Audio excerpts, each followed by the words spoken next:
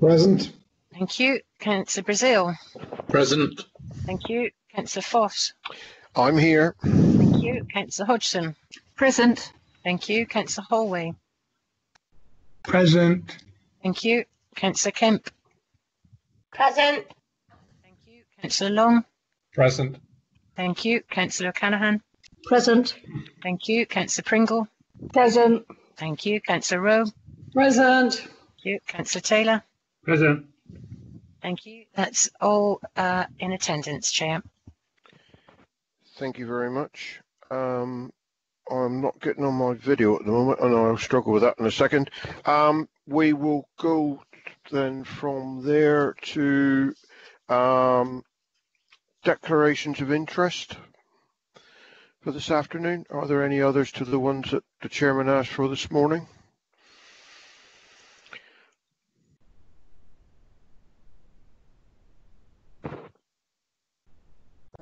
Hello. Councillor Brazil has put in the box that he has an interest. Yeah, thank you, Councillor Foss. I'd just like to declare a personal interest in this application. It's 0265/20/ARM, merely because I've been involved in it right from the start and have been liaising with many of the objectors. So it's just a personal interest. Thank you for that. I got my message box back. Sorry, I was struggling with that. So this afternoon, then, if there are no other interests, we are dealing with application number 0265/20 ARM Field Rear of 15 Green Park Way. And could we have Cheryl to present her application, please? Thank you, Chair. So members will more than likely be familiar with this site. It's been to committee before. So this is the Reserve Matters application for 62 dwellings. It's a resubmission of the scheme which was refused by committee last year for 63 dwellings. There's an outline consent on the site for 65 dwellings, which was approved on the basis of there being a lack of a 5-year housing land supply, and as a result the site is allocated in the Joint Local Plan under policy TTV 24. So I've got a couple of updates for members. Officers have received several late objections over the last couple of days, one of which was received this morning. I believe members have been sent some of those and possibly sent some of those direct from the objectors. Reading through all the objections, the majority of issues raised have already been raised by objectors and are covered in the report. There's a few additional matters which I will touch on now as part of the updates. So members will see there's condition number 18, which refers to details for a pump. That condition is no longer needed because the current drainage scheme doesn't involve any pumping, so we can delete that condition. The density of the development, I've stated it to be 28 dwellings per hectare in my report. It's actually roughly sort of 21 per hectare. So it's actually a lower density than I've stated, and I'll talk about that in the presentation. It's also been raised about the potential for impacts on water discharge into the SSSI, and picked up that there is a response from Natural England requesting more information. There are 4 conditions on the outline consent for full details of drainage to be submitted prior to commencement. There's also conditions 15 and 16 on this application, which specifically relate to surface water drainage details and the impacts on the SSSI. So as a result, we would propose to change the resolution to delegated approval, subject to Natural England confirming they're satisfied with the drainage details that we've got. So moving on to the presentation. So the first slide that shows you the location of the site. So it's the hatched area in red, open countryside surrounding it to the north, and it sits against the built development of the village to the south. So again, this is just the aerial image of the site. So it's these 3 fields here. So I thought this would be useful to put in as a reminder for members, given that my report and the objectives refer to the constraints of the site. So we've got the tree preservation areas in green. The green shading down the bottom is the AONB, so the site isn't actually in the AONB itself. Conservation area of the village is this grey area. Reference is made to the site being in flood zone 3, which it isn't. Flood zone 3 is the small area down the bottom here, hatched, and this grey shaded area is flood zone 3. Flood zone 2.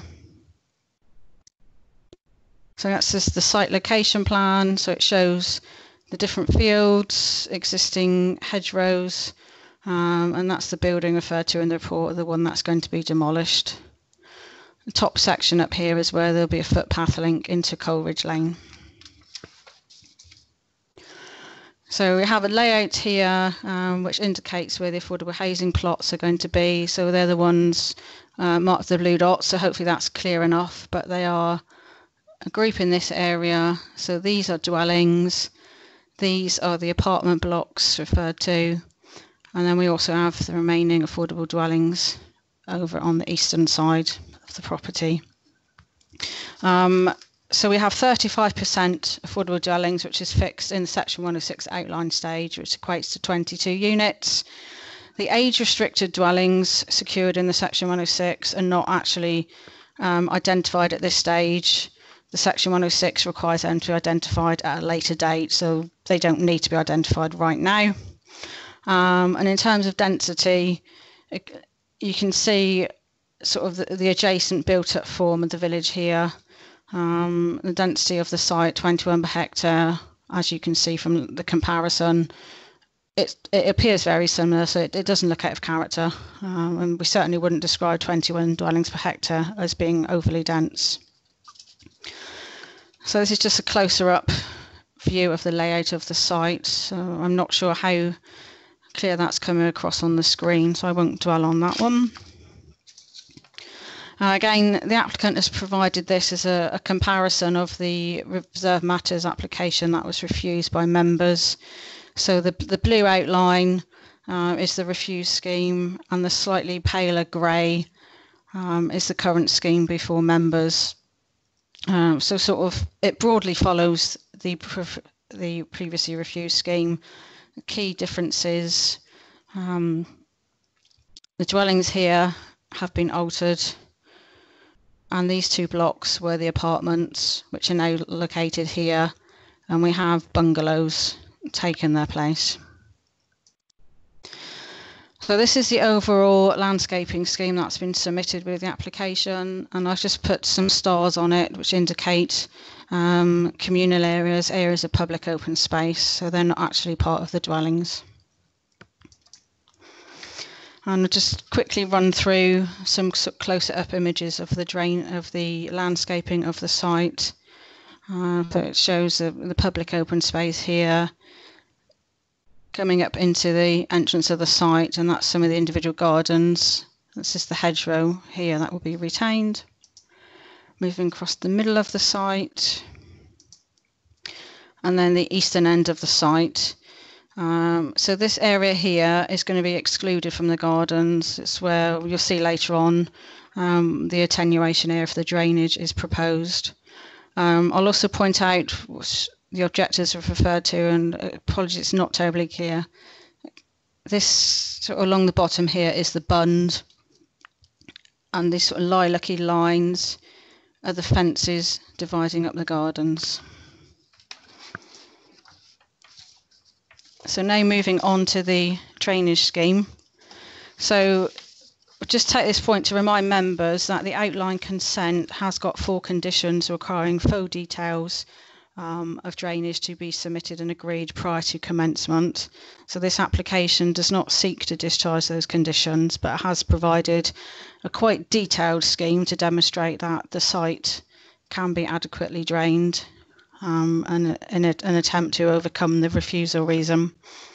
So just point out the key features of this, and I have got these broken up slightly bigger later, but I thought it'd be useful. So the green dotted line running along the bottom is the bund.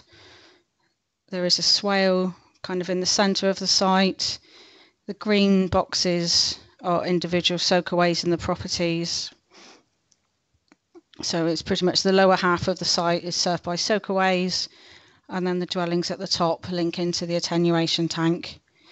And there's also a separate highway attenuation tank at the bottom there, close to the highway access point.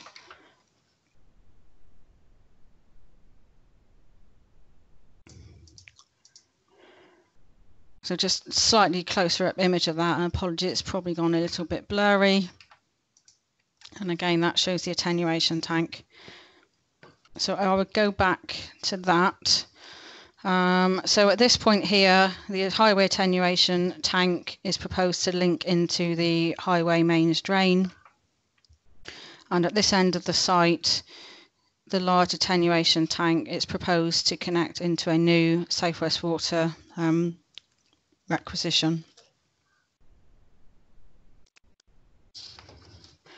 So I thought it'd be useful to show members, this was the indicative drainage scheme that was submitted as part of the outline application. So it's a very broad brush scheme, but again it did propose to link into the highway drain here, and again link into the sewer at this point. Each property was to have its own soakaway, and this is part of the drainage scheme that members refused on the previous reserve matters application. So again, it was similar in that there is a highway attenuation tank here. Each plot had its own soakaway. So obviously the current scheme, there are less soakaways proposed. And that's the other end of the scheme. So again, each dwelling had its own soakaway, and there was an attenuation tank in the bottom. So this is just the flood routing plan. And then moving on, I've put this slide in. Some of the objectors have referred to another condition on the outline consent, which referred to compliance with approved plans. The original drawing submitted when this application first came in only had a pavement running down this side of the road. The approved plan had two pavements on, so the applicant have amended their drawings. And as you can now see, there are pavements on both sides of the access, which follows the plan that was secured at outline stage. So moving on to some cross sections of the site. Again, it shows how the site slopes from top, bottom down towards the existing properties. So this is a cross section of plot 4, which hopefully you can make out here is in the western end of the site. So it does show the proposed dwelling is at a higher level than the existing dwelling. Photos will show the boundaries in a moment. There is some planting already, but the landscaping scheme does secure additional planting here. And there's a back-to-back distance of approximately 34 metres. So we've got some other cross sections of the site. So at the top here is plot 2, which is in the western end. Then the next one down is plot 37, which is towards the middle of the site, moving to plot 43, and then 47, which are on the eastern end of the site. Generally, the back-to-back distances sort of running along here with the existing properties in Green Park Way are between 28 and 34 metres. At the far end, plot 47, it extends to 45 metres. And yes, you can see from plot 47 is a lot higher than the existing property, but given that back-to-back distance and the landscaping that is proposed, and there's an additional condition on securing additional planting in this area, it's considered that that meets the terms of the SPD and there won't be any significant neighbour impacts. Particular concern on the previous application was plot 44 and 45. As you can see here, the top cross section shows the original elevations. Again, this house was going to be raised. The scheme has been amended, and you can now see that dwelling has been set down. The yellow dotted line is existing ground level, so that the floor level of that dwelling is now below ground level, so it's a fair bit lower. But I would mention that officers and members didn't raise any concerns or use a refusal reason last time on neighbour impact. So moving on to the street scenes, it's very similar in appearance to the scheme members saw before, so I'll go through these quite quickly. So this is just a visual of how the site could look looking towards the east, and this is the access road comes up here on the right hand side, and that's looking in the opposite direction.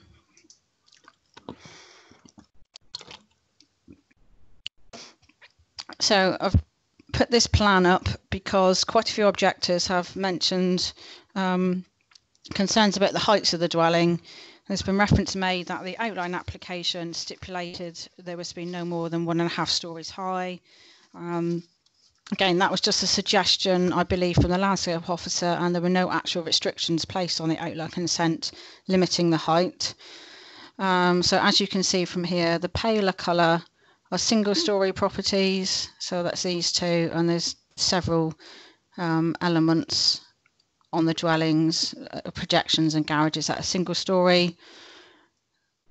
The mid-tone colour is the 1.5 storey, so that's predominantly the dwellings along here that could have the greatest impact on the neighbouring properties, and the majority of the actual 2-storey dwellings have been located on the north of the site where there's less impact. So I'll quickly run through the elevations, but they're pretty much unchanged from what members saw last time. So these are the apartments. That's single-storey property. That's one of the 2-storey, 2-bedroom properties. Slightly different design. 3-bedroom, another 3-bedroom of a split level version.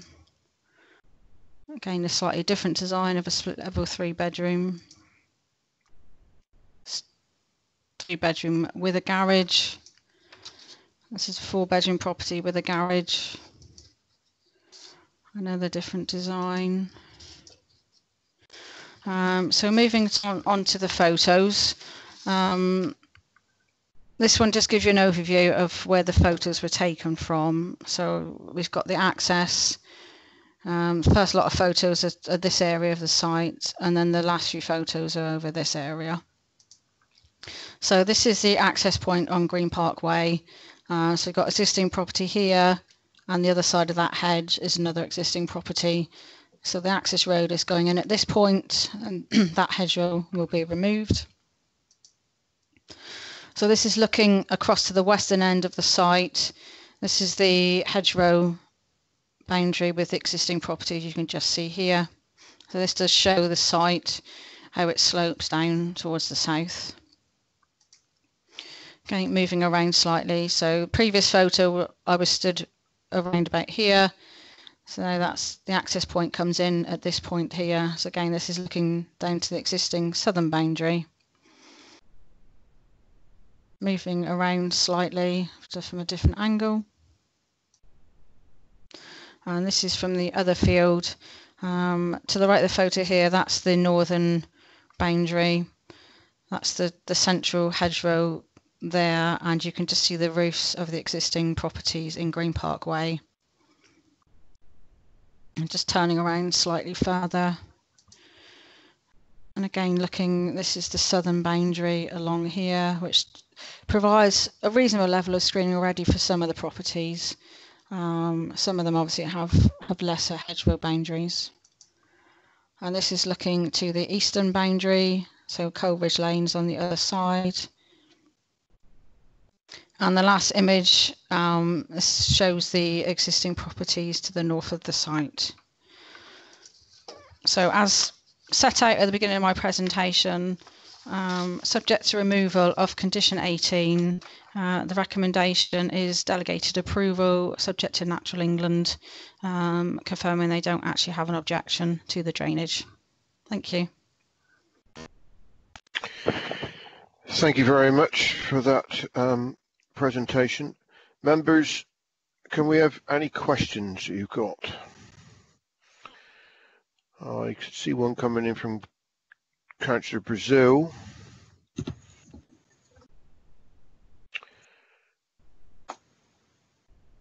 Councillor Brazil, would you like to ask a question? Yes, thank you, Chairman.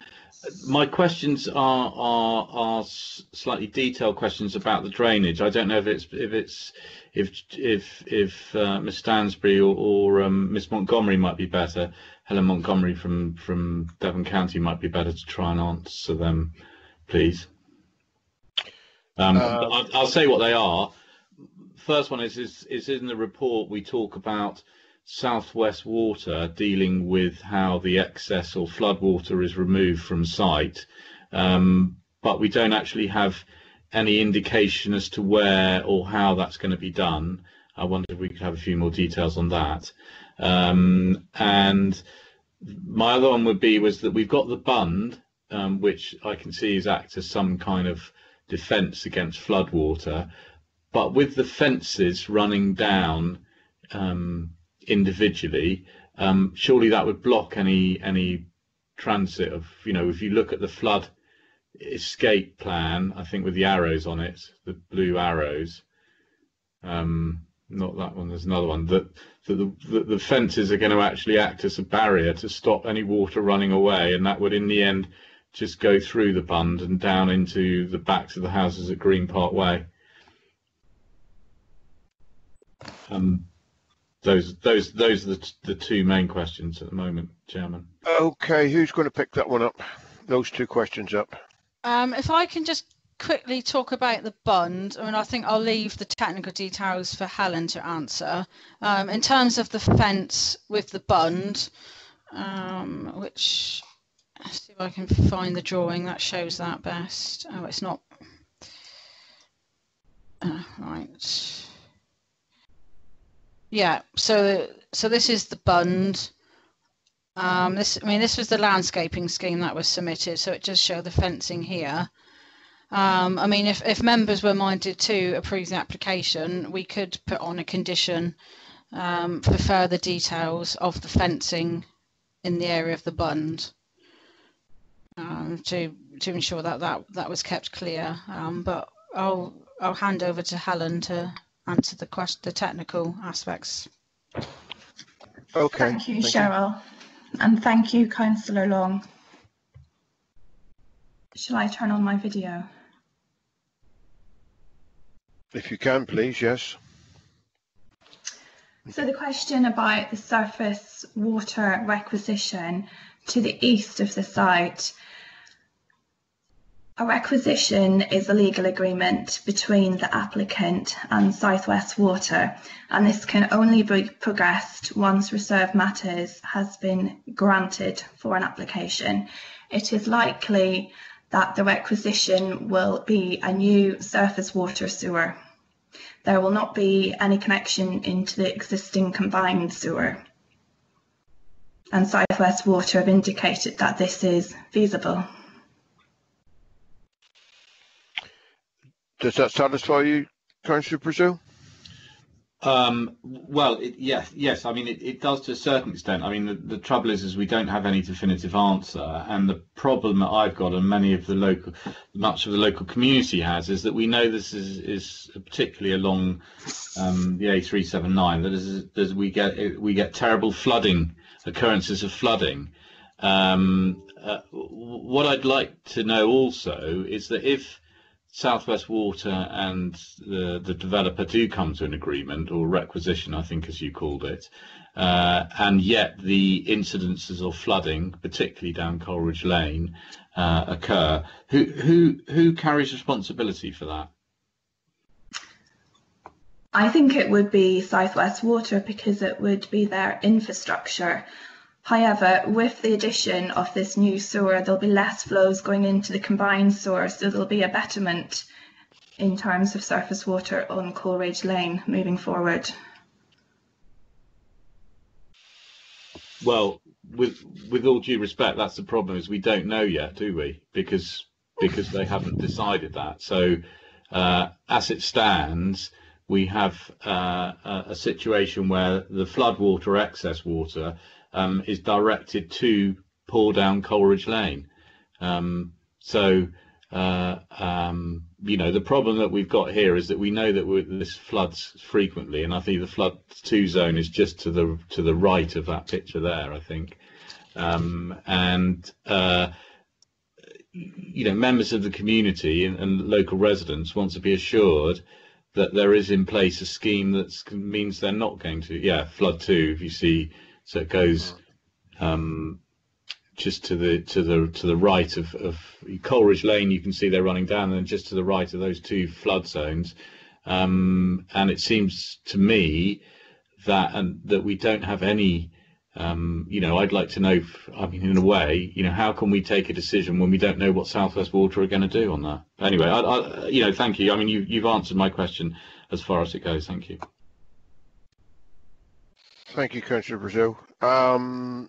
Councillor Long. Thank you, Chairman. Again, Councillor Brazil has raised some of the points I was going to raise, so I've only got 2 left. On the drainage plans, there is a comment where it says about the spring conveyance network that runs along the back of 9 to 14 and then out.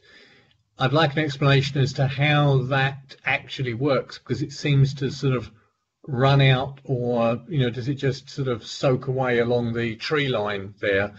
The other thing that I'd like an explanation on the it's clear on the landscaping, the planting plans, there is a indicative root barrier and membrane location, which is there to obviously prevent roots going into foundations or services. But the indication is that it seems to run halfway through, or the middle of the bund that runs along through the site, but is also sort of tends to restrict the planting that is on that bund to one side, that could push roots towards the properties below, the existing, not the new build. And I just wanted an explanation as to the reasoning for that siting in that position. Thank you, Chairman. Thank you for that. Yeah. Anybody got an answer for Councillor Long? I'm happy to answer the drainage related question. Right. Okay. Thank you, Councillor Long. There is an existing land drain at the site which will be diverted with the application. It's in a current 150 pipe, and it will remain in a 150 pipe, and it will connect into the existing system to the south of the site. And the details of the connection are actually a condition on this Reserve Matters application.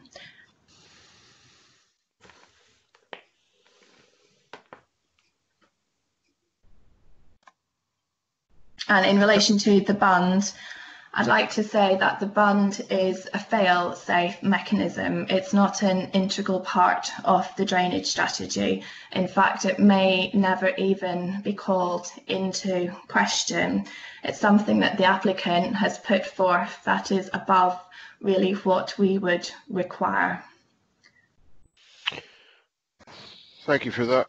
Councillor Long, are you happy with that?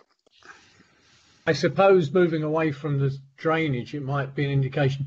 I suppose the root barrier, I'm just wondering why the root barrier is in place along through that bund, or sort of basically, yes, it's through the bund, by right close to where the trees are going to be planted, which seems to sort of push all the roots of the trees towards Green Park Way back gardens rather than being able to spread out equally. And I just wondered, why that was, or the reasoning for the membrane. Perhaps the Mr. Lewis may be able to answer that question when he comes on in a minute.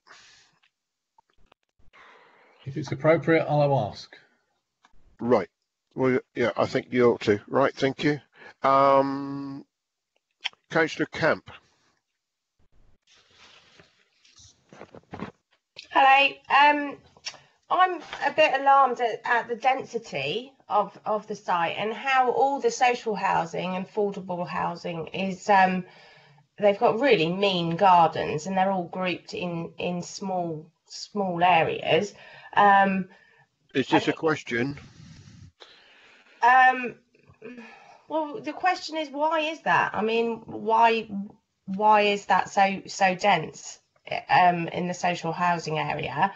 And also, why are we not using SUDs? I thought that they were supposed to be used these days. Okay. Ms. Stansbury, do you want to come back on that, or do we go back to... No, if I cover the affordable housing, I'm just trying to find the drawing that shows it best. Yeah, so here we go. So affordable housing is in a cluster here, and in a cluster there. Yes, they have got slightly smaller gardens than the other dwellings. They are smaller properties. Obviously, affordable dwellings are kept smaller in size in according with local housing need, and obviously it keeps the value of the houses lower. For example, if these were the affordable houses, looking at the just the size of those properties, they would not be affordable to anybody. I mean, ideally, affordable dwellings, it is preferred to have them pepper potted through schemes, but in terms of future management, that always makes them difficult. So they have grouped them in sort of two distinct areas. And I think that probably about covers it. I mean, we've not got any objection from the affordable housing team.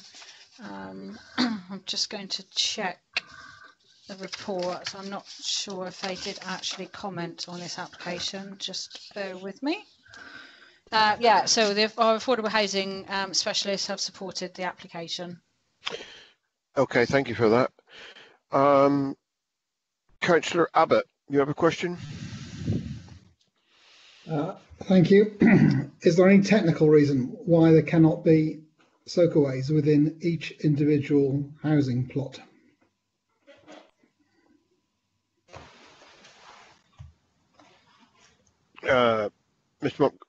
Montgomery, I would think, for that, please.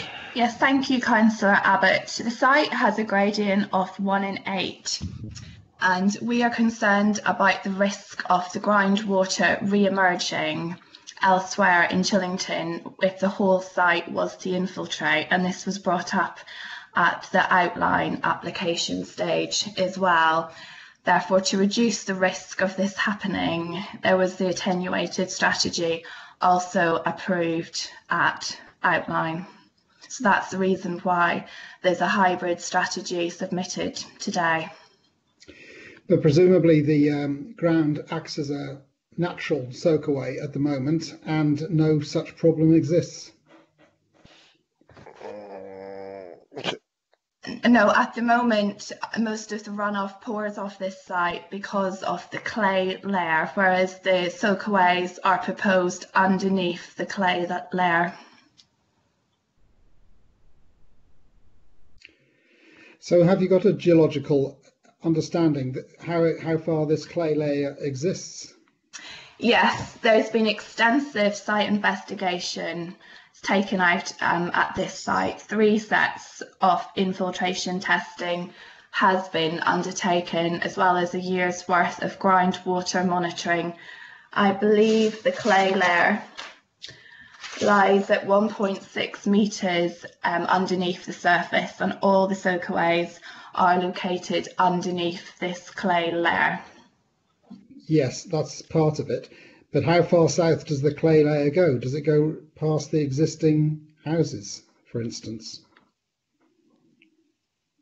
A borehole suggests that there is some clay layer within the village in Chillington, but it's outside the scope of the drainage strategy to do such an investigation outside of the red line boundary for the site.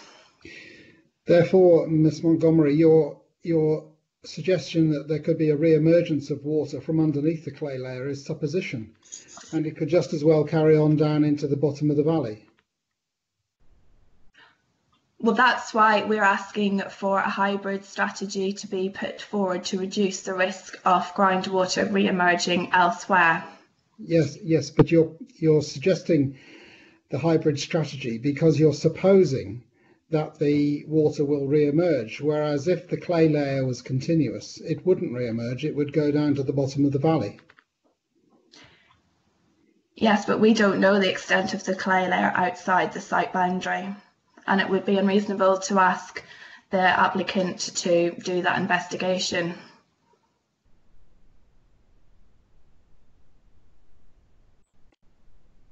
I've stopped. Okay. Councillor Abbott, are you finished? Well, because I'm slow of thought, Councillor Foss, I haven't got a comeback at the moment, Well, so I've stopped my questioning. That's fine. If you feel that you need to come back later, I will allow you to, because we are talking about the important factor of the flooding on that site. Can we now go to Councillor Holway, please? Thank you, Chairman. Yeah, I don't know if Helen Montgomery's had the opportunity to read Dr. Bennett's reports or objections. They've only been available for a couple of days, but they do seem to make an awful lot of sense, as did his arguments at the last time we looked at this application. And I just wondered if Ms. Montgomery would like to comment on Dr. Bennett's report. Yes, I have had a chance to review his last-minute submission, and I don't think they raise anything that I have already rebutted previously in numerous briefing notes that I have submitted. This is an extremely robust drainage solution which has been proposed for the site. We're fully supportive of this. A range of SUDS solutions are proposed which offers a benefit to the residents of Green Parkway and also in the Ryder Village. A treatment train is being proposed with the use of the permeable paving and the swale, and there's a connection into the existing highways network, and the applicant is committed to undertaking required repair works on this network at their own expense. So we feel a betterment is being offered with this current strategy. Okay. Do you think that rainwater harvesting tanks for all the houses would improve the situation? They could be used to provide some form of attenuation, but the applicant has provided the required level of attenuation in line with the non-statutory technical standards. Okay, thank you. I don't seem to got any further questions. Is there any other questions on other than flooding on the site before we move on to the next speaker?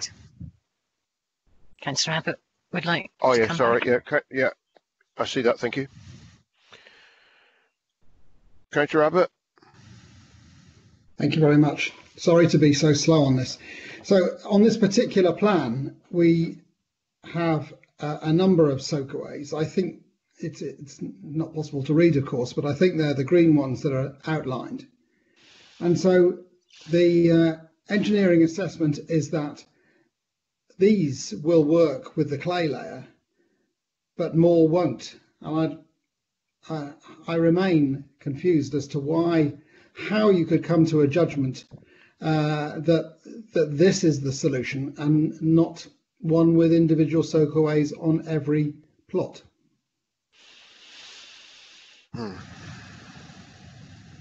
Thank you. If there's more water infiltrating into the ground, there's more risk of the groundwater re-emerging elsewhere in Chillington, and also of slope destabilisation due to the increase in moisture levels in the soil. We feel the solution that's being presented here today is the best solution for the site, because there is partial infiltration, which is the top preference in terms of the drainage hierarchy, as well as attenuation into the highways network and into the South West Water network at extremely reduced rates. Yes, you happen to choose the verb that you feel this is the answer. Presumably you have modelled this. You've got both observations and calculations that you would stand by that defend this particular choice of the number of soakaways.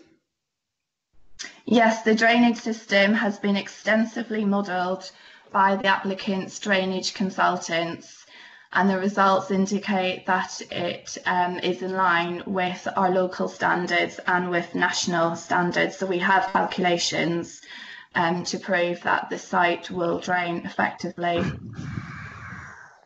Thank you, Ms. Montgomery. Councillor Long. Thank you, Chair. I'm not sure whether it's here that needs to go in. I note under biodiversity it says the officer's report says it's addressed fully at outline stage, and obviously recognise that drainage, flood issues, are principal sort of here and the main concern that we've had in the past. But one issue sort of that I tend to pick up on these developments is I note there's no indication of bat boxes, swift boxes or bee bricks within this development to contribute to biodiversity gain. And I wondered whether the officer had any comment on this. I know it says it was fully addressed at outline stage, but that was only 2016. And I'm surprised not to see any in this development. Yeah, I am just finding the list of what was secured at outline stage. So we've got the landscape and ecology management plan, which is part of the section 106. So they've got to submit details of that. Also £71,612 towards the provision of replacement soil bunting habitat. What I would also say is, mindful of the age of that outline planning application, bearing in mind it was submitted in 2016, approved in March 2018. Obviously that was before the current joint local plan and way before our SPD. So obviously those requirements are something that I knew. The outline application predates those, so it would be unreasonable of us now at reserve matters stage to introduce those requirements.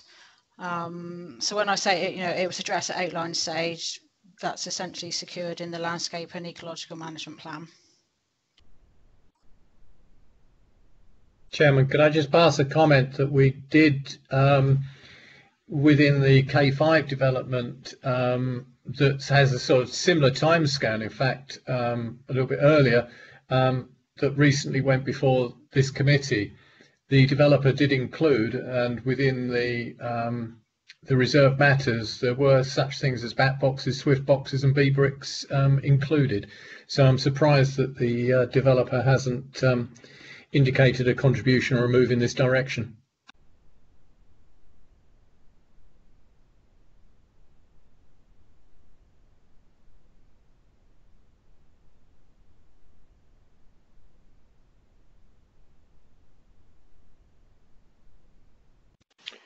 Right.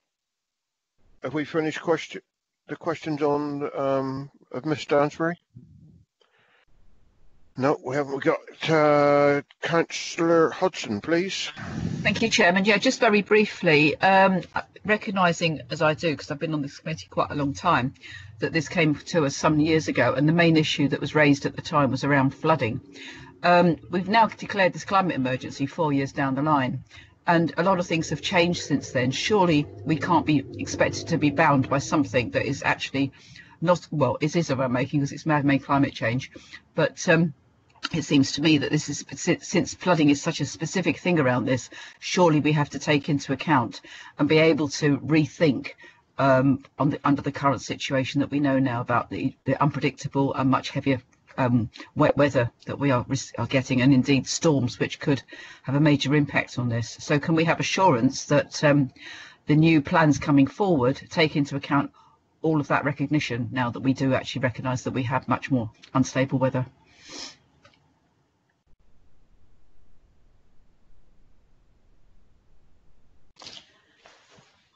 I'm happy to answer this. Thank you, Councillor Hodgson. The Environment Agency issued new guidance on climate change allowances in March of this year, and this application and its calculations fully comply with that.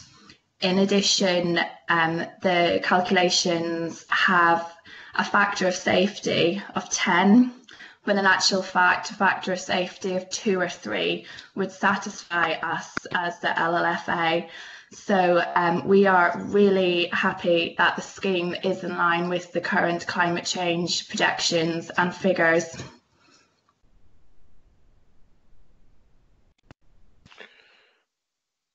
Okay, Councillor Hodgson. Well, not really, but I heard what she said. Thank you. Yeah. Well, I think it's time. We've asked a lot of questions on the flood. I know that's very important. I think members are going to have to make their own minds up on what they've heard from so far on, you know, whether they think it's satisfactory or not. I'm as interested in what is the actual whole site, whether that's acceptable. There don't seem to be any more questions on that. So I am going to now move on to our objector, who is Miss Cad Harlington. Are you there, Alison? I'm here. Hi, it's Alison here. Can you hear me? Yeah. Okay. If you'd like to, could I introduce myself first before I start my 5 minutes? Oh, yeah. I'll give you that. Yeah, go on. Okay, my name is Alison Cad Harlington. I represent the Green Parkway Association, which has around 120 members across Chillington and beyond. So it's not just me, basically. No. Okay, you know you've got 5 minutes. I know, I'll gallop. Okay, the table being, hopefully there's a table. There's no table. There was a table to be displayed. The end of Cheryl's, the very last page should be my table. Okay. Aha. Oh. Right, okay. I'm going to start again. Yeah, I'll let you do that. Okay. The table being displayed now is from the applicant's own submissions. It is also shown in the briefing document sent to you by Dr. Bennett. This is one of the many reasons the residents of Chillington are worried. South Devon receives high levels of sustained rainfall. The repeated storm events earlier this year are a prime example. This table shows the proposed surface water drainage system could have gone into flood status during events like that. The drainage is and always has been the biggest issue of this site right from outline planning. The root cause is the density and layout of the houses on the site. Therefore, the solution has always lain with the applicant, but in 5 years they have not been willing to address that. However, at outline planning, the original application was submitted with a SUDS compliant on-site drainage scheme, with every home having a soakaway, just as we have here in Green Parkway now. Despite misgivings, the then DMC members and officers were so reassured by that original scheme, they created a condition which particularly referenced the very comprehensive flood risk assessment document and the drainage layout it contained. That assessment and drawing could not have been more specific. Clearly, the principle of on-site infiltration using individual soakaways was important to the application gaining outline planning approval. That condition was intended to protect Chillington and the members of this committee. The planning system and the public rely heavily on planning conditions being upheld and enforced. It helps applications to keep moving through the planning system and reassures objectors. To ignore condition 19 of the outline planning is to set a dangerous precedent for planning applications and decisions in the future. We are asking why the original outline planning application on-site infiltration scheme was abandoned. 4 drainage and flood risk specialists, including Dr. Bennett and DCC flood risk team, have all agreed the site is suitable for infiltration. So why is that being disregarded? The previous scheme, refused last year by this committee, was actually nearer the principle of on-site infiltration, albeit using badly sited and unacceptable communal tanks and pumps. That's the point. It was communal tanks primarily, not individually placed soakaways, as stated now by the officer. This current scheme rips up the original on-site infiltration principle along with condition 19 and steps back to 60 years ago in the days when developers could do as they liked and climate change was unheard of. To say the principle of on-site infiltration and SUDS compliant private soakaways is similar to stripping a 3-hectare area of a large amount of its surface water and discharging it off-site is like saying a responsible dog owner is the same as one who opens their front door and lets the dog out and hopes for the best. The currently proposed system does just that, irresponsibly sending the problem elsewhere. The current scheme collects surface water from 70% of the properties and discharges it off-site to the southeast corner into an area that already floods every winter. Nothing has been published about what happens to it then, and South West Water have stated to us that no route is agreed. We all know it will be lower down the drainage hierarchy, into or around the village and into an open water course, then onto the estuary through level 2 and 3 flood risk zones. Do the flood risk team know the full agreed route? If not, how can they competently say there will be no increased flood risk for Chillington? We also cannot see how an important flood management feature, a raised bund, can be allowed to run through the fenced private back gardens of the new home. Unlike a soakaway, it is an above-ground feature vulnerable to obstruction and removal. Its position and function affects the layout of the gardens and fences along the southern boundary. The bund is not even mentioned in the drainage maintenance schedule, yet it is intended to play a vital role in the flood routing plan. The flood risk team also state it will offer betterment to those on Green Park Way, which makes no sense. So our request to the members is please do not allow the original outline planning application conditions be disregarded by the developer or accept the officer's view that they are not set in stone. We believe that conditions are not mere guidance, they are important and there for a reason. In this case, the reason for condition 19 has become more important. Without it, the drainage system will degenerate to a basic bath with a plug hole system that will create issues for decades to come. As the case officer has stated in her report, the layout and the drainage are intrinsically linked. We appreciate condition 19 as a pre-commencement condition, however it's clear that the layout will need to change to accommodate soakaways, as well as the fences repositioned to free up the bund to a public area. Therefore, we ask you to refuse this application to enable the already existing condition 19 to be fully met. Thank you to the committee. Thank you. Very good timing as well. Any questions, members? No, I can't see any questions on my box, so that's okay. Well, thank you very much for your presentation, and we will now move on to the supporter, Mr. Edward Lewis. If you're there, sir. Yes, thank you, Chair. Good afternoon, everybody. Ed Lewis, Regional Director of Acorn in Exeter. As you know, this site is allocated in the local plan for 65 dwellings and received outline consent in March 2018. Therefore, as stated by the officer in her report, the principle of this development and the number of units it can accommodate is firmly established. The previous reserve matters submission was deferred at committee in July 2019 and was subsequently refused in September 2019 against officer's recommendation for approval. This refusal has been appealed and a decision is expected in the next couple of months. This revised matter submission was made in February 2020 with a target determination date of May 2020. We're currently in October. The officer's recommendation is once again for approval. During this time, the government has reiterated its build, build, build agenda, which will undoubtedly increase housing numbers required in the South Hams. Allocated sites such as this, therefore, must be delivered quickly and effectively. Since the outline approval of this site, we have worked tirelessly with the local flood authority, highways, South Hams District Council officers and other consultees to design a bespoke residential scheme, which is of high quality in terms of design, respects its setting on the edge of Chillington, deals with a number of difficult technical issues, including, but by no means limited to drainage, while still delivering 35% tenure-blind affordable housing. The Flood Authority provided very detailed and lengthy comment on the drainage and have no objections to our proposal, and in fact have stated that our proposed drainage strategy provides significant betterment for Chillington as a whole. No other objections have been raised in terms of landscape, design, layout, neighbour amenity or highways, or indeed any other matter, and this reflects the significant amount of time and effort invested into the design of this site. A revised reserve matter submission before you today provides local people with a number of improvements over the previous scheme, which is currently subject to review. But there is absolutely no tangible benefit for us as the developer in the changes that we have made.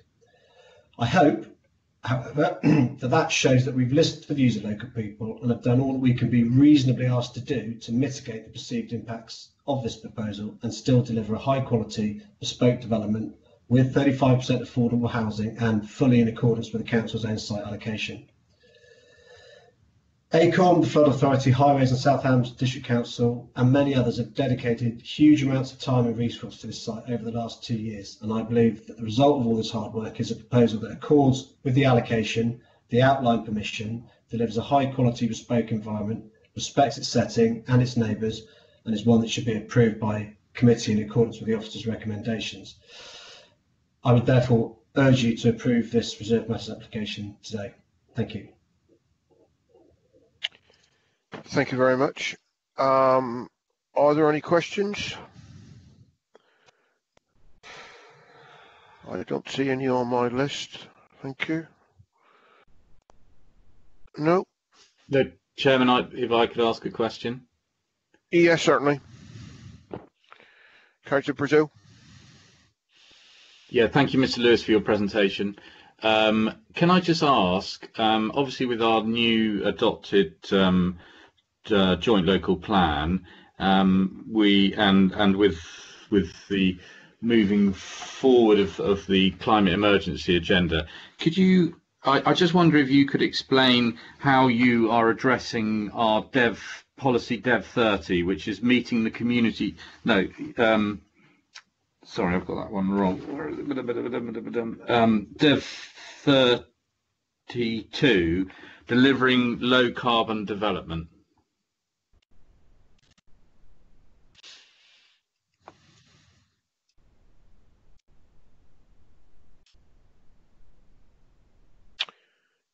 Mr. Lewis, are you there? So yes, microphone was turned off. Yes, we all do that. No, I don't think I can give you a full answer to that. In short, we have submitted the application, all of the applications, in accordance with the policies as understood to be, in close consultation with everybody that we need to speak to, and I believe we've addressed all of the concerns from everybody fully. So I'm not a planner and I can't address that specific point, but I go back to my main point, which is we have spent a long time in consultation with everybody who is a consultee and have satisfied every point that they've made at every turn. So without being a planner, I can't give you that specific answer, but I think we have addressed it as part of the application. No, you haven't. Right, okay. Who have we got next? Have we got that was Councillor Brazil. Is this Councillor Long? Do you want to ask a question? Yes, please. I'll go back to the sort of the two questions that I asked previously. Ms. Lewis, thanks for your presentation. I did identify in the plans that there is a membrane that is installed in various places, which is as is classed an indicative root barrier membrane, which is obviously within the areas of services, they say building foundations. It appears to run through the middle of the bund that runs down on the southern edge, and would restrict the root growth of the trees and everything that's being put into that bund. And it would also sort of tend to indicate that the surface, if it is being put in to protect the surface drainage pipework route, it would seem that that pipework route is going underneath the bund as well. I wonder if you can sort of give me an indication as to why that membrane is in there and its position, because it seems a little bit strange to me to restrict the it's sensible to restrict it from roots from going into pipework, but it seems to push all the roots to the south towards the properties in Green Park Way. And if I can just ask, the other one is, obviously you've got the principle of development, but one of the things that is my own area that I am concerned about is the increasing the biodiversity of the site, or compensating for biodiversity loss. And I'm quite surprised that in revising this and going through all these changes that you've done here, that you haven't incorporated into the buildings any bat boxes, swift boxes or bee bricks, which would have contributed to clawing back some of the biodiversity loss there. And I'd appreciate your comments on that, please. In relation to the first one, I'm going to sound a bit like a stuck record, but it is a highly technical and specialised area, and I'm not qualified to comment on it. What I will say is, obviously, our consultants have discussed it with the landscaping officers and with the flood authority, and that is the outcome of it. So I don't know the answer, I'm afraid, and I can't really give you anything else on that. Mr. Lewis, that's a fair response. In terms of the biodiversity gain, again, in terms of what we need to do and where policy is, I believe we've responded to that. And again, consultees are happy. As a general point, going forward, obviously we have got to do a environmental management plan, and it will form part of that. And we're very happy to have conversations about bat boxes, bird boxes, and bee boxes. It's when is the appropriate time to have those discussions and put them in, and what can we do to improve it.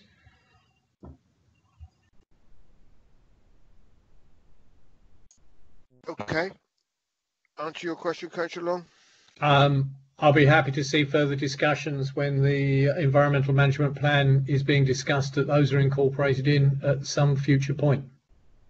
All right, your comments have been noted.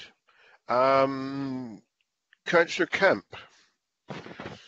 Hi there, Mr. Lewis. The build strategy that you mentioned, surely that's not supposed to be at the cost of the environment or the surrounding community. I don't think you've addressed anything that you say you have satisfactorily. I think all developers have a responsibility to climate change and biodiversity, and I don't think this site does that.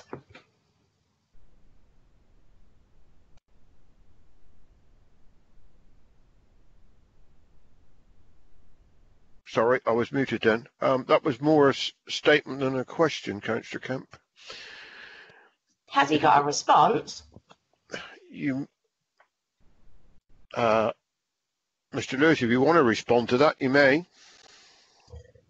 I think only that, again, repeating myself, there is policy that we adhere to, and we have adhered to it in consultation with the consultees. And we can be expected to do no more. Okay, thank you very much. I don't think there's any further questions. Just a sec. Yeah, the officer would Officer Stansbury would like to come back if you would like it. Yeah, just a Yeah. couple of things to pick up on from members' questions. Councillor Brazil asked about Dev 32. Again, it's kind of repeating what I said about Councillor Long's question about biodiversity. Obviously, the outline application was approved prior to the adoption of the Joint Local Plan, which carried policy Dev 32. But on the outline permission, we do have condition 15, which requires details of how at least 10% of the energy supply development should be secured from a decentralised, renewable or low carbon energy supply. Details of energy efficiency measures and fabric first approach. So whilst that is below the current Dev 32 20% requirement for major development, it is a part of this. Again, it would be unreasonable for us now to go back and try and implement a policy that wasn't in place at the time the outline was approved. And yet more than happy when it comes to agreeing the ecological management plan, section 106 and condition that, you know, we can make sure we get additional biodiversity measures in there. That's all I wanted to say. Thank you. Thank you very much. Okay. Right. Thank you, Mr. Lewis. I don't think there's any further questions. We don't have anybody from the Parish Council, I believe. So next on the list is Ward Member Councillor Julian Brazil. So Councillor Brazil, would you like to make your comments, please?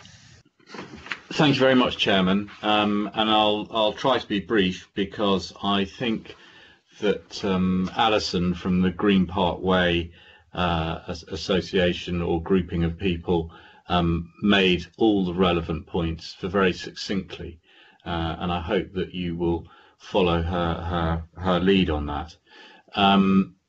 This application has been a problem for us right from the start, and it hasn't been helped by what was one of the major issues, drainage, being signed off at outline planning stage as a pre-commencement condition.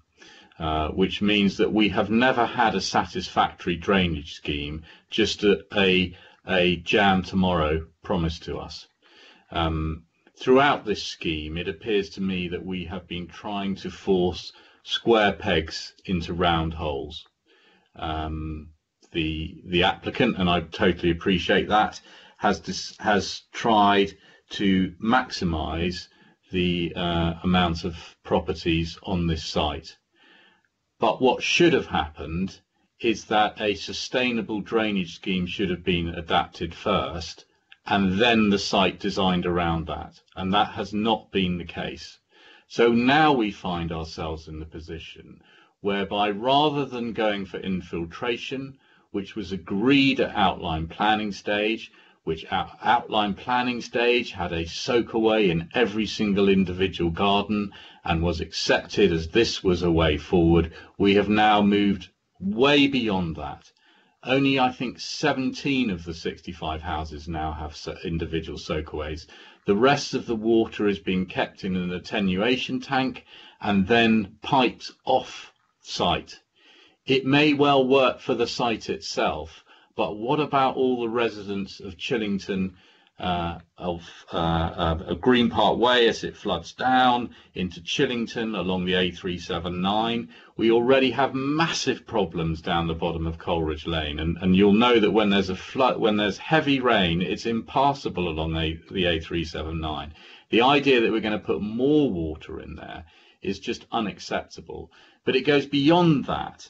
If you read in the report from Frogmore Parish Council, which is downstream, they know full well that with the climate changes that we have and the amount of heavy rain we get, then on numerous occasions it is impassable, almost impossible to get across the A739, the A379 into Frogmore because of the flooding down the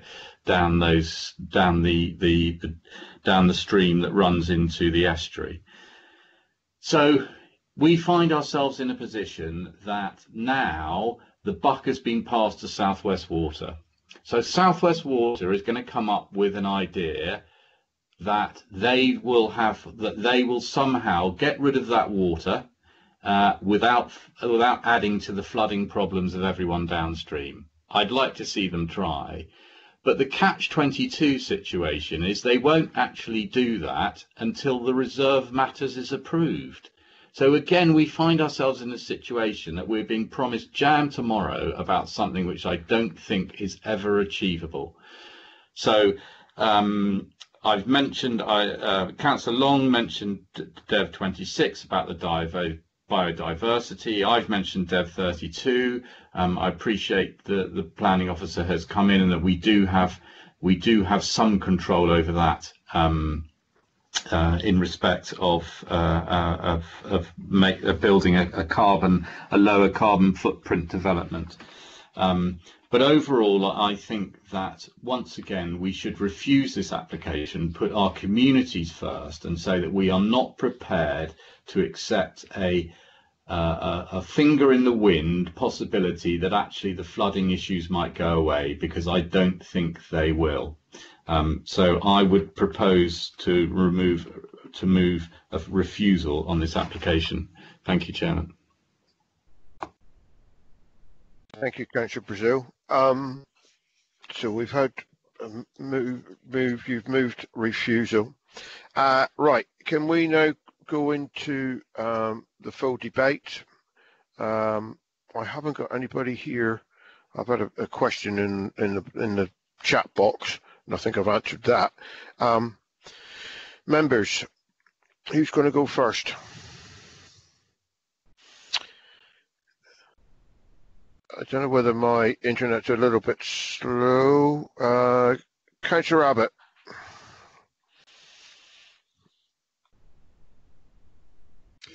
Thank you. It's the overwhelming number of contributions about the flooding which seems to make me so worried about this scheme. And I'm unconvinced by the experts' opinion that they cannot measure the extent of the clay layer. They can come up that half the houses can have a soak away, but the rest of them cannot. It seems to me that this is an argument with holes in it.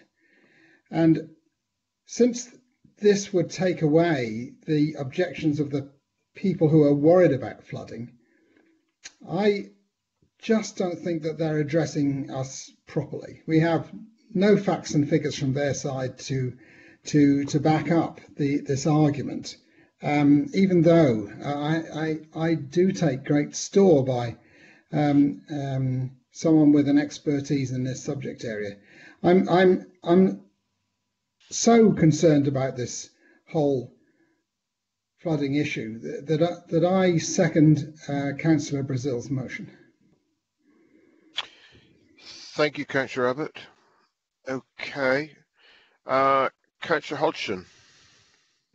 Yes, thank you, Chairman. I'm obviously, well, not obviously, but I'm going to sort of join in on this general level of concern regarding the flooding issue. I mean, I've been on this committee, as I said earlier, a long time, so I've been here for many of the previous presentations.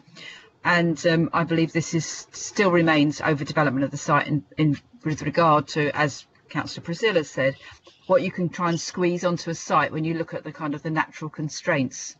So, and particularly with the reference to the proximity to the flood zones 2 and 3, at a previous presentation to this committee, there was a series of photos were produced. I think it was Parish Council that had them, and it was of a previous flooding incident. It was a big booklet. I've actually still got it, and it just told a terrible tale. Now that was then. That was before all the natural infiltration of the land above was able to help. I mean, what they should really be doing with this land is actually filling it with trees, so it actually produces lots of little air holes that any flooding, any water's coming down won't do runoff. It'll actually go before it actually hits those houses that are there already. And this added development can only add to the problem.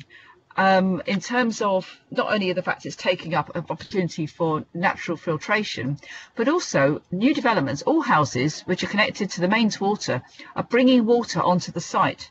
and that water has to go somewhere. So, for example, you know, the water isn't coming from, you know, what's coming from the air, which could be helped a bit, as was said earlier. They could help a bit by having water butts so that people could water their gardens with things.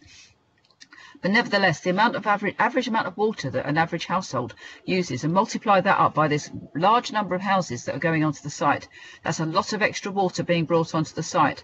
And unfortunately, when we know that we've got weather coming, we don't all suddenly get a warning saying, don't use your taps and don't flush the loo too often. In other words, don't put too much more water into the system than natural drainage. So it is being overtaxed already, and it would be overtaxed even more. I think that, you know, as I've said earlier, the whole issue around climate emergency, which we're now, you know, this council has now taken on board and taken on that declaration, accepts that we do have a difficult situation that we're in. And it's going to take years of mitigation of behaviour change and reducing our greenhouse gases to actually bring us down to some kind of safe level, because it's going to get worse before it gets better, a bit like with the ozone layer, when the hole in the ozone layer got worse. But now it's reversed because of behaviour change. So we can do it. But nevertheless, just to get back to what we're deciding today, I've always believed that this large-scale development of the site and the potential for the flooding is impossible to address. I think where the attenuation tank has been puts those houses immediately below it, which we've been on site visits, those houses immediately below, I wouldn't want to live there, and I don't think I should therefore impose it on somebody else. And I think it would be reckless of me to vote in favour of this application, which I have had grave reservations from all the way along. And the new sort of proposals that have come forward, you're still trying to deal with a massive amount of extra water, and I just don't think it actually fits within the natural constraints of the site. So I should be voting against. I'm sorry. Okay, thank you, Councillor Hodgson. Next is Councillor Rowe. Yes, thank you, Chairman. Well, listening to the debate, and I echo much of actually what Councillor Hodgson has said. I'm not a drainage expert, and I don't think many of us are on this committee either. We can only rely on what we're told by those who have the knowledge and how water is expected to act. But we know one thing is for certain: water always naturally runs downhill. And I feel for the residents, the people particularly live on the higher side of Green Park Way adjoining this site. It is a year since we previously considered this application. We held a site meeting then, having previously done so in 2016. This site has been rumbling on for 4 years after having been granted outline permission in 2016. And we are now yet again considering reserved matters. But are we any further on? Do we as members feel any clearer in our minds that the flood protection schemes will work for the residents of Green Park? I have my doubts, and I wouldn't like to impose this upon those people living in those houses on the lower side, because I wouldn't want to live there myself. I wonder why this site ever came forward in the first place and was granted outline permission in 2016. This application is giving so many problems arising from the land levels being on the slope above Green Park Way. So, Chairman, I'm sorry, but I can't really make up my mind as yet. Thank you. We'll listen to see if anybody else has anything to say. Thank you. Yeah, thank you, Councillor Rowe. I'm going to allow Helen Montgomery to come back. She's asked if she can speak again, and I think, assuming we're having so many problems with this flooding thing, that I think she needs to be able to speak. So, Helen, are you there? Yes, I am. Thank you, Councillor Foss. I would like to point out that we were happy with the reserve matters application last year, which was refused.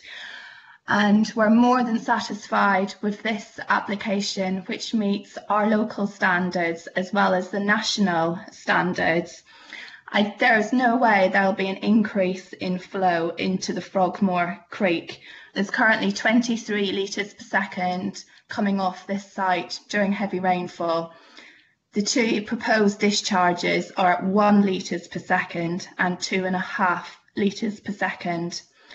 As I've already said, South West Water are happy with the proposal, and so is the Environment Agency. The applicant has proposed a range of sustainable drainage techniques in line with best practice. The principles of both infiltration and attenuation were approved at outline, so this proposal is wholly in line with condition 19. We have provided an impartial review of the application, and we've worked very closely with the drainage engineers for the past year to get to this stage, and we are more than happy with the application. We feel it's the best drainage solution for the site and will provide a significant improvement on the surface water regime in the village.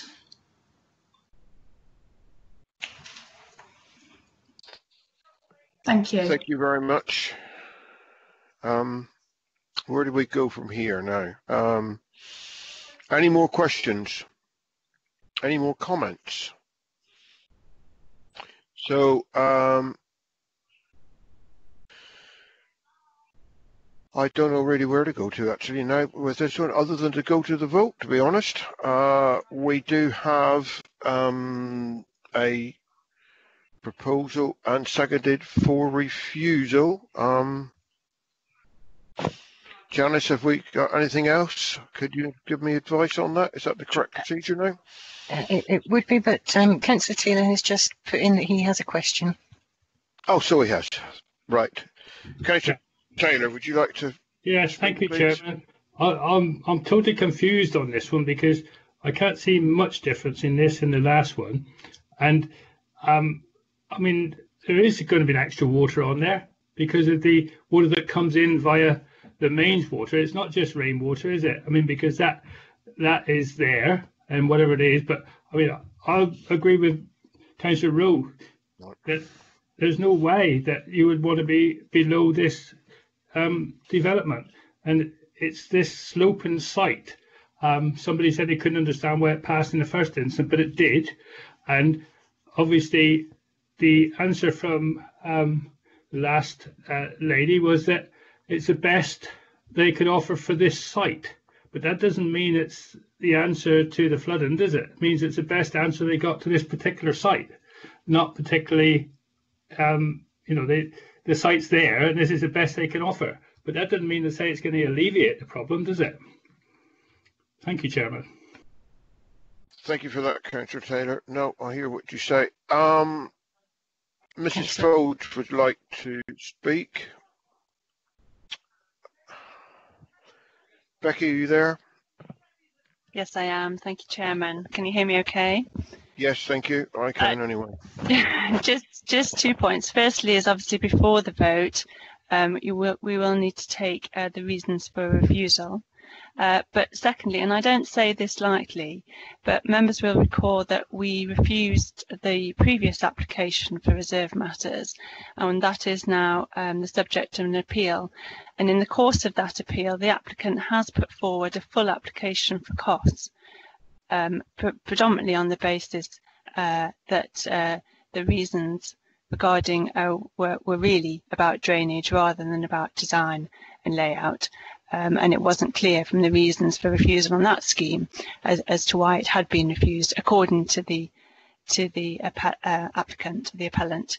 We have, of course, given a response to that cost application, but I must say that I am not clear that were we to refuse on this application, that we wouldn't be in the same position. I'm certainly confident that we would be.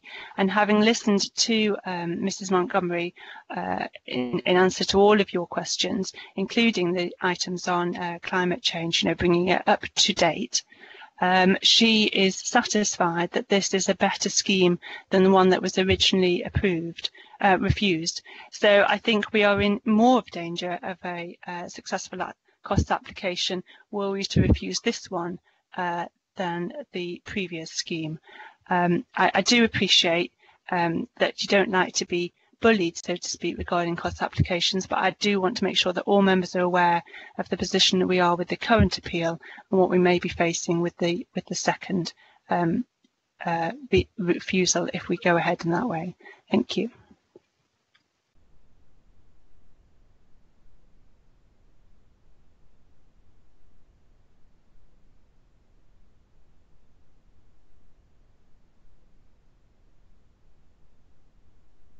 So if we are moving to the vote, can I get the reasons for refusal, please?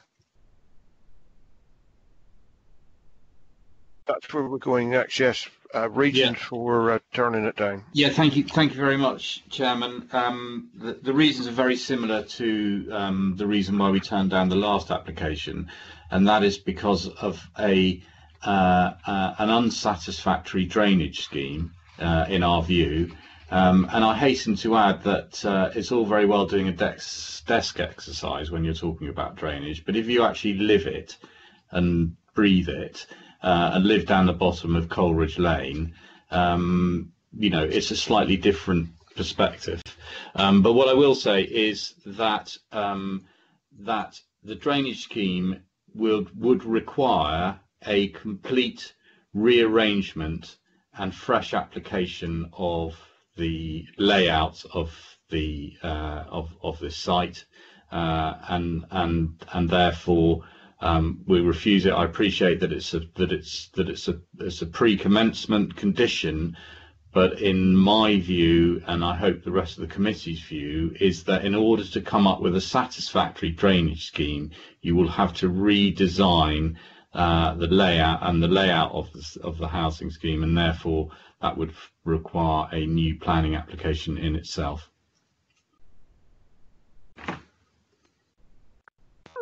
Mr.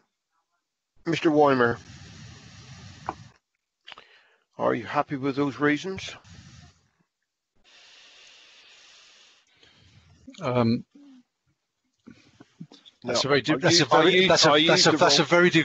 difficult question to answer. The wrong word. I'm sorry, because I fully support the officer recommendation for approval, and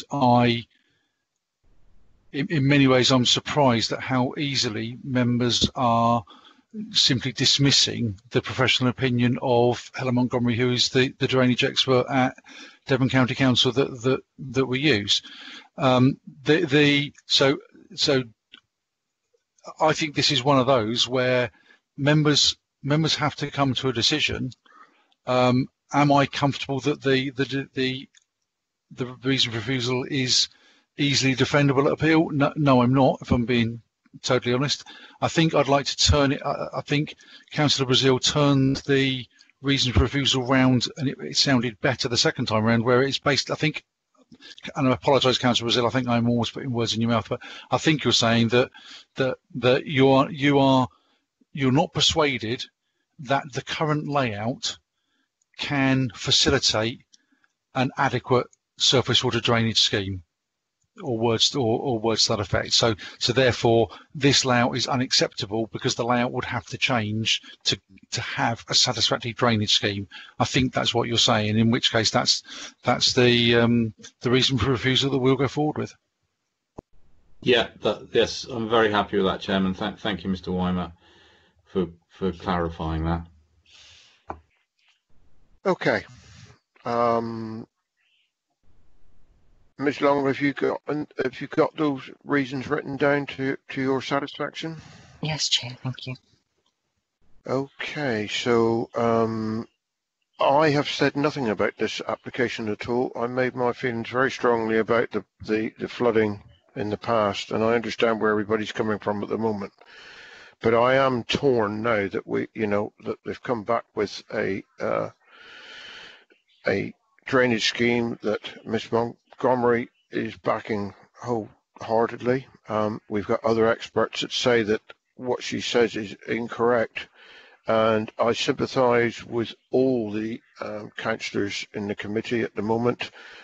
We're all torn. We know the repercussions if things go very wrong, yet we also have to represent the residents that put us in a position to make these decisions.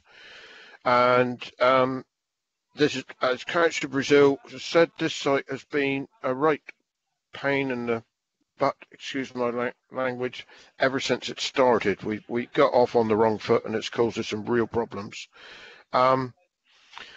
So I'll say that. So Ms. Young, if you like to lead the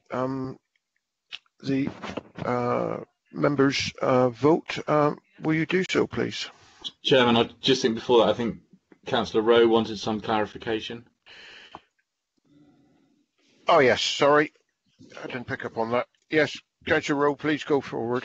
Well, I didn't want to speak. I just wanted Janice to repeat the reasons for refusal, please. That's fine. Before the vote.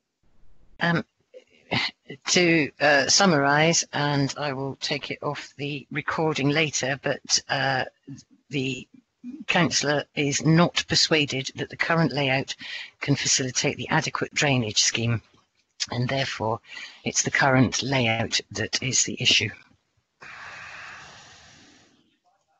Okay, thank you. Is that okay, Councillor Rowe? Yes, thank you, Janice. Thank you for that.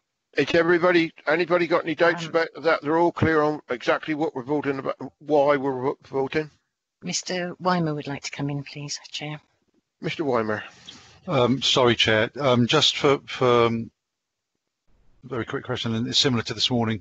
Can I suggest that that the vote is that it's on the basis of delegated reason for refusal, so the precise wording and the policies to be inputted are agreed with, in this case, the proposer and seconder. So we know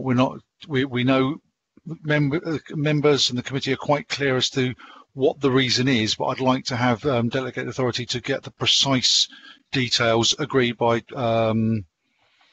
chair and not chair, because chair, because you've chaired it. Yes, chair, vice, seconder, and proposal. Sorry, I've got a bit of flummox there, but I think you know where I'm coming from. Yeah, I know exactly where you're coming from, and I think that, as far as I'm concerned, is absolutely fine. Has anybody, any of the members, got anything against that? Right, that's fine. Okay. Okay, to the vote. Go to the vote. Thank you, Chair. If you can confirm that you have heard the debate and let me know if you're voting for or against the refusal. Councillor Abbott. I have heard the debate and I am voting for the refusal. Thank you. Councillor Bazil. I've heard the debate and I'm voting for refusal. Thank you. Councillor Foss. I've heard the debate and I am going to abstain. Thank you. Councillor Hodgson. I have heard the debate and I'm voting for refusal. Thank you. Councillor Holloway. I've heard the debate and I'm voting against refusal. Thank you. Councillor Kemp. I've had the debate and I'm voting for refusal. Thank you. Councillor Long. I have heard all the debate and I'm voting for refusal. Councillor O'Callaghan. I've heard the debate and I'm voting for refusal.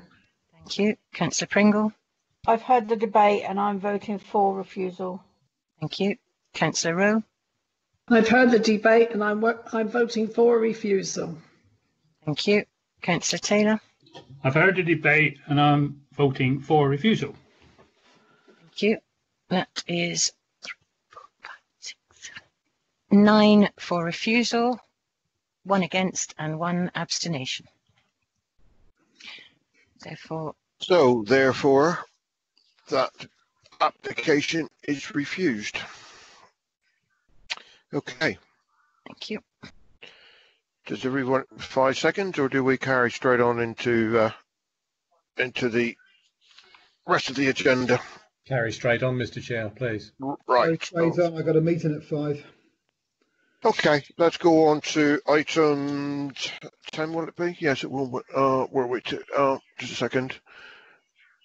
Going back, so I think it's item 7 now. Sorry, beg your pardon. Yes. Which is... sorry, I've got the wrong... Something's opted up on the wrong... Yes, remind us, it's the... It's the first off is the planning performance indicators. Yeah, planning performance. My big screen suddenly went black, so sorry. Okay, I'll get it back up. So that will be Pat. Yep. Yes, Chairman. Shall I just come in and start? You're on mute, so I don't know what you're saying, but I'm assuming you're saying that's okay. I'll tell you what I'm saying. The technology let me down just when I didn't want it to. No right. problem. Carry. Okay, members. Agenda item 7, which is the first, is page 31. I'll quickly go through these. Then I'd like to talk about some other information I've got that's quite interesting. So the first 4 graphs are targets for the top 2 are what we've got with extension of time, including majors and non-majors on target, and they're absolutely fine. The second set of graphs, so 4 and 5, are where we are without an extension of time. The fundamental reason why, or one of the reasons why Q1 dropped significantly is we was taking account of the delays that would have come from lockdown, because we had a period of 4 to 6 weeks where we weren't putting adverts up until we got to the stage where the regulations had changed so that parish councils could hold remote meetings. So I'm not at all surprised that the non-majors without an extension of time dropped, because we knew that would happen because of the actions we took in response to the lockdown in March. The number of applications registered, well, clearly there was a downturn in April, and because of that, we determined quite a lot of applications in April. If you look at table P9, so the workload went down. May was then a relatively normal month, but then June we saw more applications coming in than we had in any other month from that graph, which is the April 2018. So that's a significant number. And if I can give you an up-to-date figure on that. As of the end of August, in this calendar year, so January through to August, we'd received 1,740 valid applications. That compares to 1,693 the year before, so 2019, and 1,654 the year before that. So this year, even with the issues around COVID, since from January to the end of August, we are 47 applications up on last year, and best part of 100 applications up on the year before. So overall, it hasn't really affected the number of applications coming in. But what I would say, and this is borne out a little bit with the graph P10, whilst our application numbers are up, the fee income is down, and it's primarily because the majority of applications we're getting in are small-scale householder applications, and with most of the allocated sites being already got consent, there aren't that many large applications coming in, so that's why fee income is down, but applications are up. Anecdotally, what myself and a number of other colleagues in the Southwest are thinking is that one of the potential implications of COVID is obviously a lot more people, not everybody, a lot more people are working from home, and we think we're seeing quite a few applications to adapt and extend dwellings to facilitate easier work, make it easier for people to work from home. So I think that might have something to do with the increased number of applications, but we'll see how that bears out. So in terms of although we've had a if I'm allowed to describe it as a bumper month of applications in June and then a similarly high number in July, you'll see quite a steep rise in the numbers registered from May to June. But the the overall planning workload from May to June hasn't seen such a steep rise, which is a clear indication to me that we were determining more applications than were coming in. The reason why the number of applications determined in May dropped is that would have been those applications that came in March that were then delayed because we didn't do the publicity because of lockdown. So it's not that our performance dropped in May, it's simply that there weren't the applications there that were ready to go because the publicity hadn't expired. The income for pre-apps is relatively low in this quarter because we had to stop in March and April accepting pre-apps and dealing with them because we generally didn't know how we were going to deal with it until we worked out how we were going to get on site, when we could go out on site. They're now coming back in, as you can see from the table below. We didn't have any in April, May, but there's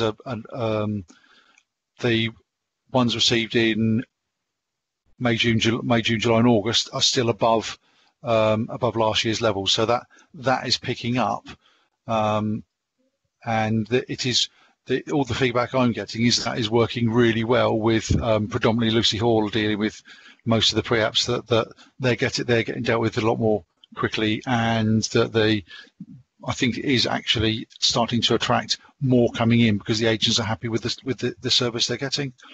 And the final set of 3 tables on the next page 32, is enforcement. So in Q1 there was a bigger amount came in Q4, new cases, lesser in Q1 of this year. The number of cases closed is still more than the number of cases coming in, so there is a gradual reduction in outstanding cases. I'll be honest, the reduction isn't as dramatic as I was hoping it would be at this point, but I do acknowledge that there are a number of the enforcement team that were doing other duties during certain parts of lockdown in the early part of COVID, in particular Chris Booty and Trevor.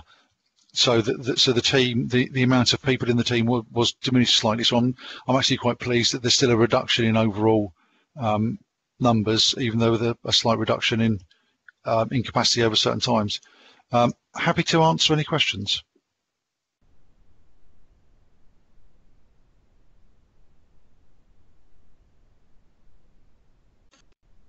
Patrick, can I ask a question, please? Sorry, I haven't got it in the box, but I was just wondering how we're doing with the JLP and our major developments on a 5-year land supply, because we got a few that's still outstanding, I take it, that haven't been applied for. I'll answer that as best as I can. The annual monitoring report, which looks into both elements of our 5-year supply in terms of what the 5-year supply is and the housing delivery test, is being worked on by the combination of the JLP team and the policy team at South Hams. My understanding is that we are confident that we'll have a 5-year supply and confident we're still meeting the delivery test, but I haven't seen those final figures. They are being worked on at the moment, but I've heard nothing that would suggest anything to be concerned about. Thank you, Patrick. Okay. Chairman, if there are no other questions, shall I go straight on to the appeals? Yeah, I've just changed my arrow around. Yes, please carry on. Okay, I'll be relatively brief and then try and answer any questions if members have got any particular questions on any particular of these appeals, or if there are any that when you get an, perhaps I'll start with this one. If you see an appeal decision come through and you think it raises really interesting points and you'd like a more either to have a debate about it in chamber, in which case we can send something around saying this is a briefing note and this is what we'd like to discuss and discuss it at this point. Or if there's any that crop up and you want me to do some facilitate greater debate at the next meeting, then by all means do so.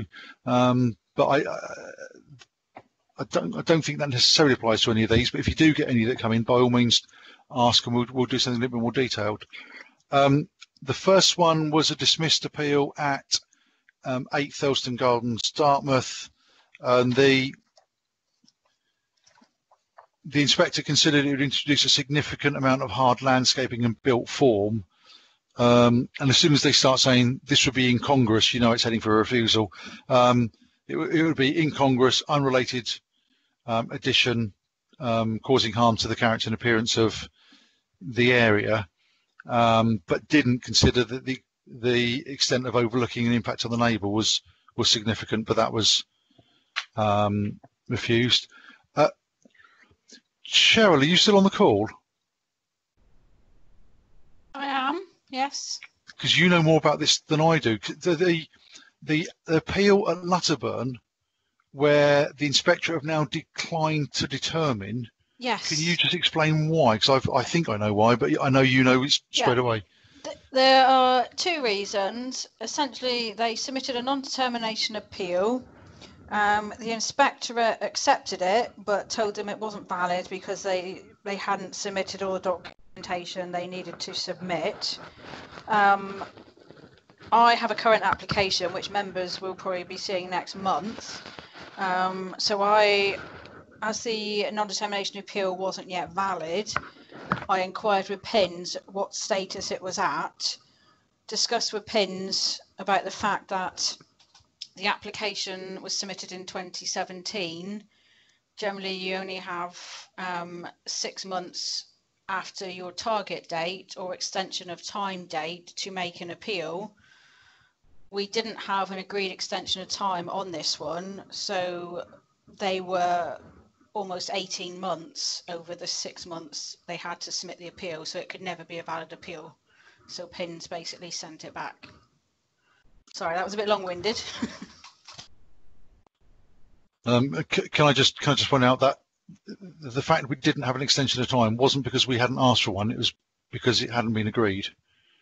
So they kind of shot themselves in the foot there, to be perfectly honest. The next one is Lower Westerland Barnes. Now, for members who have read this, this is an interesting one in that it's one where highways, the only reason for refusal with highways, and it wasn't the access onto the lane, but it was the inadequacy of the junction of that lane onto the main road. The inspector took the view that whilst the change from an ancillary accommodation to a separate residential dwelling would have a slight increase in traffic generation, there were another, I think he said 12 properties that accessed onto that junction. There hadn't been no evidence of accidents on that junction, and the additional traffic was so marginal over what used that junction at that time that he didn't consider that it would increase harm to highway safety to a degree that the refusal was justifiable. So that was refused. He disagreed with highways. Highways was the only reason for refusal. The next one, Land South Lockhouse. I would urge all members to read this. It's an excellent, really well worded decision. It was particularly in support of the neighbourhood plan, in my view. It was a new dwelling. The inspector concluded it didn't require a coastal location, nor did it meet an essential local need that couldn't be met elsewhere, and as such, it was an inappropriate location for development. Personally, I think that was a really good decision. The Parsonage Farm, Newton Ferris, that was a non-determination appeal, although officers at the time the appeal went in wouldn't have been supporting the scheme. The main issues were effect on the character and appearance of the area, effect on the A&B, road design and drainage. The inspector went through all of those points in some detail and concluded that the development was acceptable. As you'll note, it was a reserved matter, so the principle wasn't an issue because outline consent had been granted. And I think I'm right in saying the inspector was one that we have relatively regularly, and generally speaking does well reasoned appeal decisions. So I don't think it's necessarily a rogue decision. I think it's just the inspector came to a different conclusion than we had as officers. 2 Devon Villas, Salcombe was dismissed fundamentally on impact on conservation area and A&B. I know that at least one of the ward members is in the meeting. Councillors Long or Pearce, anything to add on this one? I think it was a relatively straightforward, good decision. Nothing to add on it, Pat. Okay, thank you. And finally,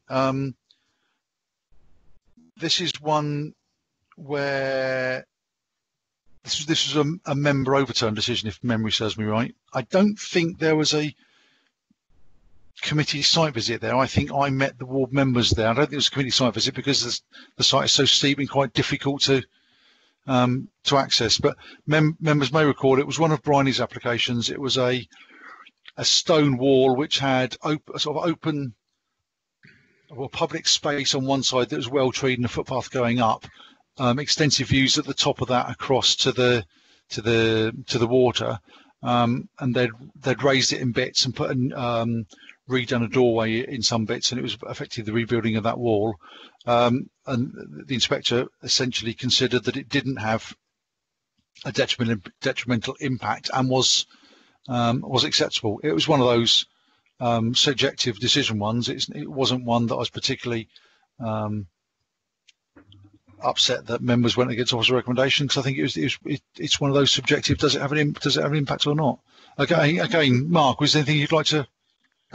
Apart from, obviously, Pat, you'll recognise that I disagree with what the inspector said, and I think it's one of these classic situations where, when you look at it came about because of the development of the property, adjacent to it. And I think, looking more closely at the plans and looking at how it's going to be developed and just watching the site, from a ward members, of just, keeping an eye on developments like that where they potentially impact views, local amenity and things like that. Obviously disappointed, but you win some, you lose some.